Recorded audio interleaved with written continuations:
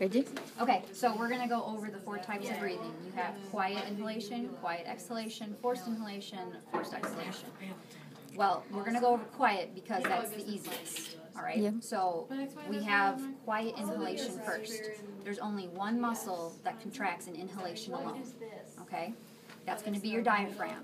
Your diaphragm sits right about here, and it has a C shape to it. Its natural way to sit is like this. When you inhale, whether it's forced or not, it's going to be forced downward. It has to contract to expand the pleural cavity. All right? So if it said, what is quiet inhalation? Diaphragm contracts. If they say, what muscle group contracts during quiet exhalation? Nothing. Because if only the diaphragm contracted in inhalation, it doesn't need to contract to get back. It's going to be like a rubber band. It's going to want to go back to its resting position. So quiet inhalation, diaphragm contracts down, making this bigger. And then quiet exhalation, it springs back into place. It doesn't need to contract for that. Okay? If the diaphragm was contracting all the time, that would be exhausting. That's why it has to have some sort of method to it, all right? Contract down, spring back up. Right? Yes. Did you have a question? Yeah, we have on our checklist that external intercostals are involved in normal quiet breathing. Do you want, oh, okay, so that's fine. Then we can just add that because in many classes they don't have anything. All right, so if you wanted to remember that external, that kind of makes sense too because when you're, this is exhalation or is it inhalation? Normal quiet breathing. Quiet so breathing. Inhalation and exhalation. Okay. Diaphragm and external intercostals. In that one then, it's going to be more associated to quiet inhalation because external intercostals are more towards the sides and it's going to expand the rib cage, all right? Yeah. Because you're trying to force this cavity to get bigger.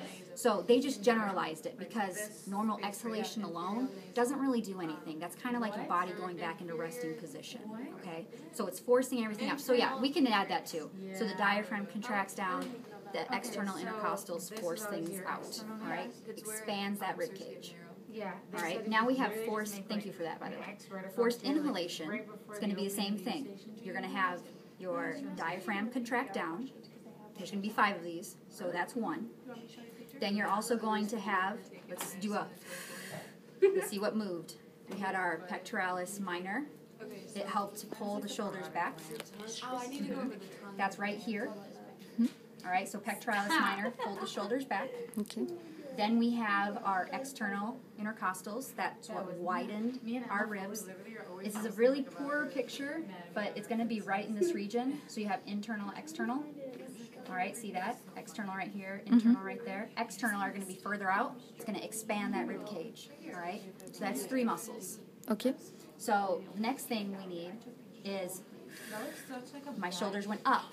So that's going to mean that your neck's going to hurt if you do it too much, all right? That's because right here, your sternocleidomastoids are contracting, all right? And does anybody know what that last one is?